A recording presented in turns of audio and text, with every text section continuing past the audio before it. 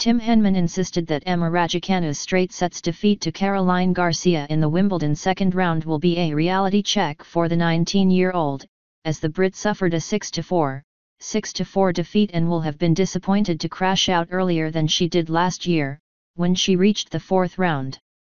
"It's all a learning curve, but this is a bit of a reality check for Emma," Henman said during the BBC's coverage of Raducanu's defeat.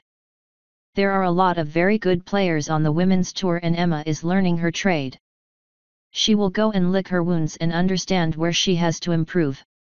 She got outplayed and at times got outpowered. I was very impressed with Garcia's serving. She was very aggressive at any opportunity she got from the back of the court. She was really being aggressive, hitting hard, and it was almost as if Emma was reacting the whole time. She was never really able to dictate play, and that emphasizes the challenges ahead because Garcia, I think on this type of surface when she is serving that consistently and really dominating, she is going to be tough for anyone right now."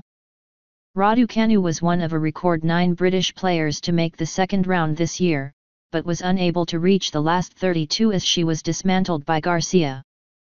Expectations were high for the US Open winner, but the teenager's preparation for Wimbledon had been hampered by injury. She suffered a side strain at the Nottingham Open, and Henman stated that while Raducanu has plenty to learn, he anticipates that she will do just that and go further at Wimbledon in the future. "If you look at the matchup, it is going to be pretty clear the areas in Emma's game both technically and physically where she needs to work," Henman added.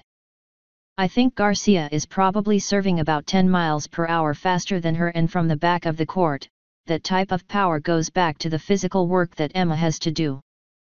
She hasn't had that opportunity, but she is a swift learner. I think Jo Konta has mentioned it is still experience being out here on center court on her own Grand Slam. It's such a steep learning curve. Yes, it didn't go her way, but I think it will give her a pretty clear idea of how she has got to go back to the drawing board and improve many aspects of her game. She will do that, and she will be going much deeper into this tournament in the future."